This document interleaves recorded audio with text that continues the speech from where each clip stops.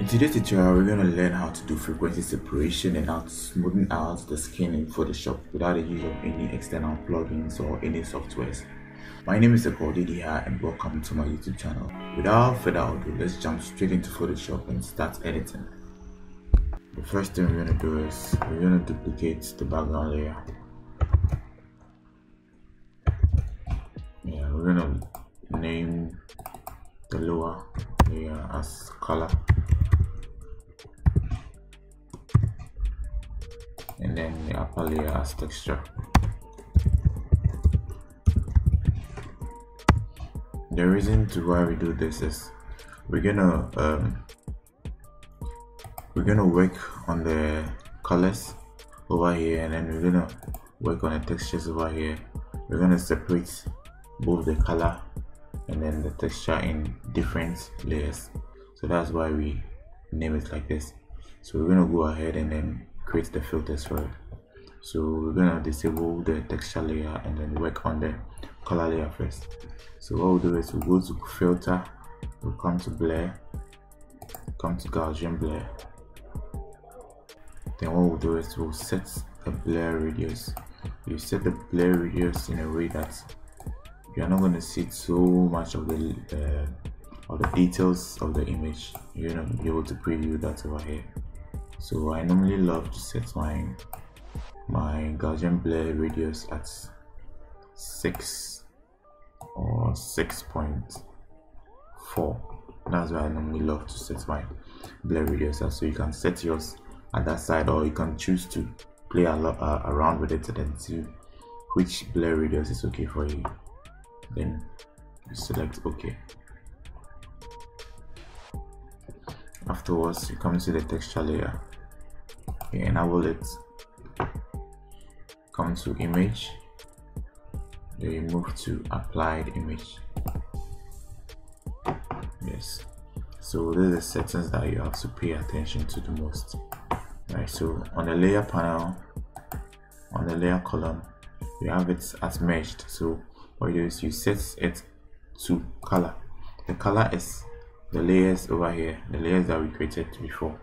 So we're going to set it on color. So it's going to use the color information in the color layer to create the texture. To set as color, then we'll come to multiply the blend mode, and I will change it to subtract like this. Yes. So you're gonna have the image looking something like this. So we're gonna have the image looking something like this. So always pay attention to this side. The opacity should be set at 100, the scale at 2, and then the offset at 128. Always keep it like this. Then we'll select OK. Then afterwards we come to the blend mode and then change it to linear light. So we have the image back to how it was originally.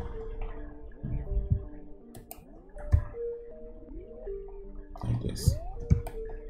Yes. So what we're going to do is we're going to group these two layers and then work on them exclusively. So shift and then select all, and then just Ctrl G to group them like this. So after we open it up, I normally like to create a layer between the texture and the color layer. So I'm going to change the name to tones, because that's what we'll be working on the tones at. So I select the color layer again, and then the tool I mostly love to do frequency separation with is the mixer brush tool. I'm gonna have it over here. Yes. So there's the settings I normally like to use. So wet at 73, load at 27, mix at 23, and then the flow at 100.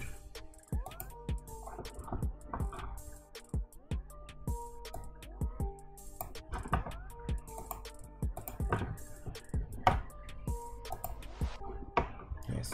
So afterwards, then I start to do my frequency separation. I start to even the colors out. So keep in mind you're going to select the color layer. That's where you're going to do all your smoothing at.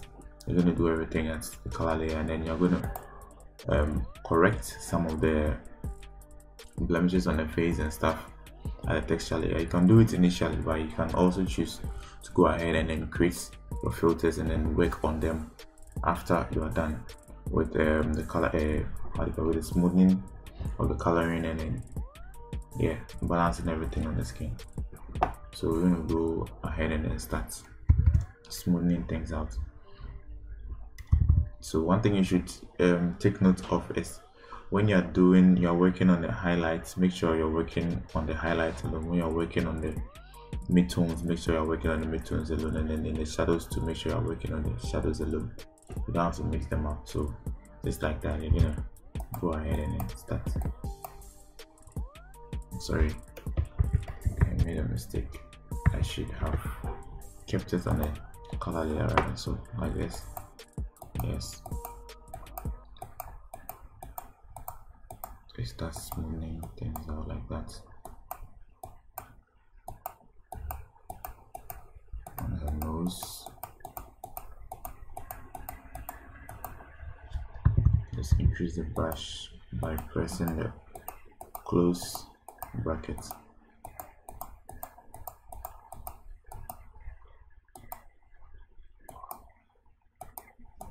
Just like that.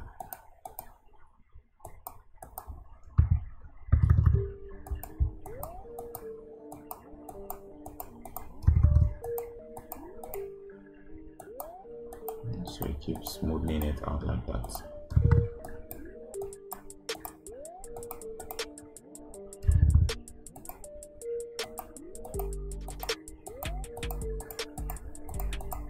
So what you're gonna do is you keep doing it like this until you have the kind of skin that we are looking out for. So keep going.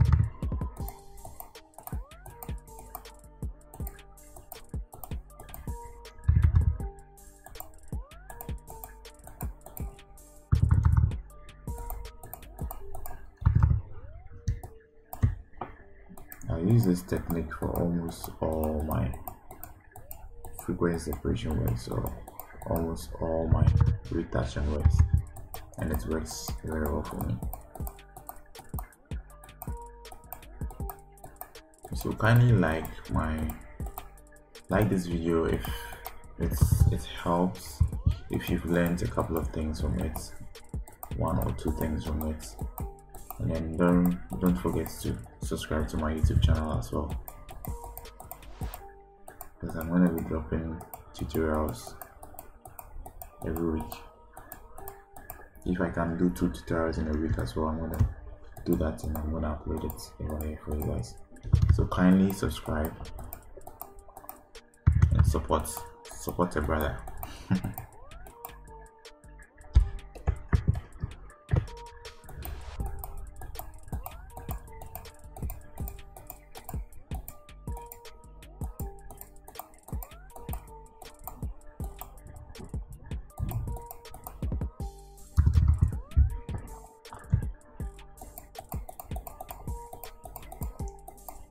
Smoothing her lips up like that.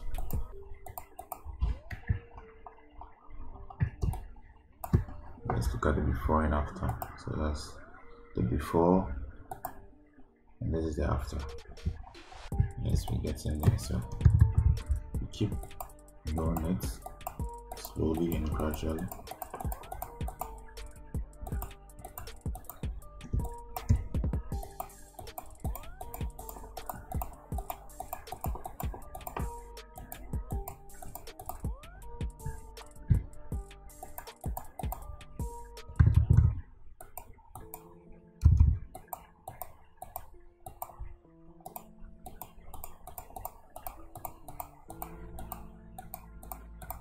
Yes.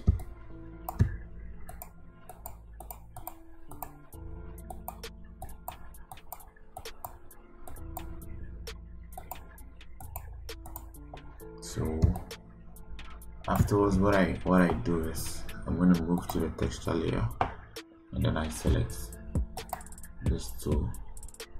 This over here, that's the spot healing brush tool, and then I move to some of the imperfections on her face, like this pimples over here, and then I'll just select the texture layer and just brush on it. What it does is select the pixels around it, and then it fills it in. Yeah, it's like that.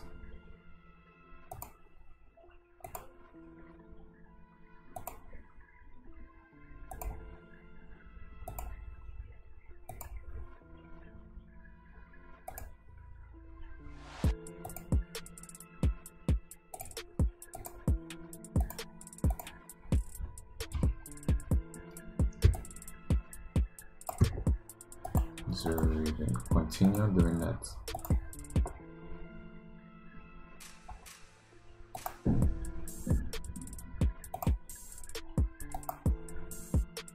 To get the perfect skin that you want, and then if you feel like it's okay for you, then you leave it at that.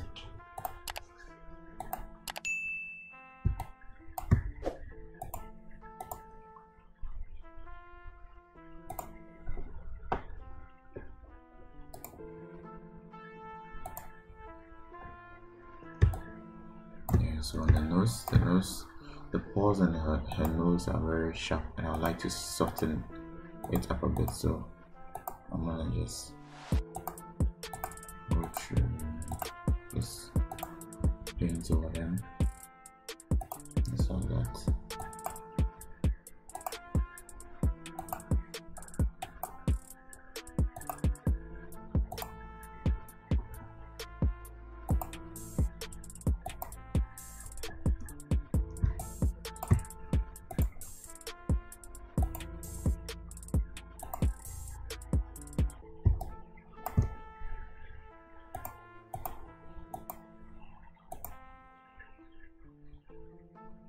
So you just follow along with how I did everything, and then trust me, you're gonna get some good results. So if you learned anything at all from this video, just drop a comment in the comment section. If there's anything that you'd like to know, or there's anything that you'd love me to do a tutorial on, you can just drop that in the comment section as well. I'm gonna check it out and then try and do a video about it for you. So I just selected the patch tool, and then over here I just select it, circle it, and then move it like that. Yes, you can do that as well.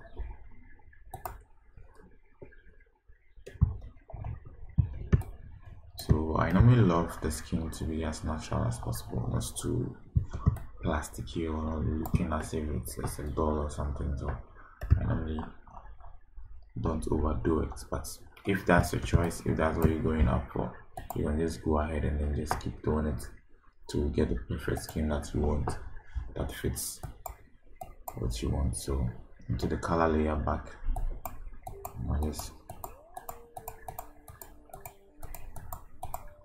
keep smoothing it out like that. And I move to the tone layer. So what we're going to do in the tone layer is we're going to use the brush.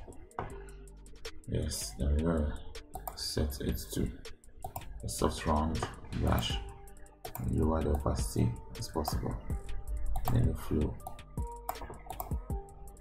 And we're going to do some minor changes, some minor editing over here. Yeah, so you can see over here it's a bit, it looks kind of reddish, pinky, more than this side. So I'm gonna even the tones out over there. So what I'm gonna do is I'm gonna select a color between those two, or I'll come to the pink and then lighten it, increase the brush again, and I'll start to paint over there the place I want to change. So, but careful you don't overdo this step, because the image might look too flat when you overdo it. So over here looks more yellowish and I don't want it so much, so I'm gonna just brush over it. This is small change, not too much. So you're still gonna continue to do it until you remove whatever color you want to remove over there, or get it the way you want.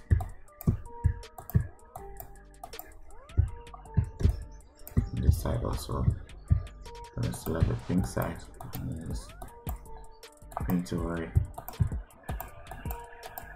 like that. So guys, that's the tutorial for today. That's how I do my frequency separation. That's just it. But from there I proceed to editing the eyes. I'm going to do another tutorial and then show you how I edit the eyes.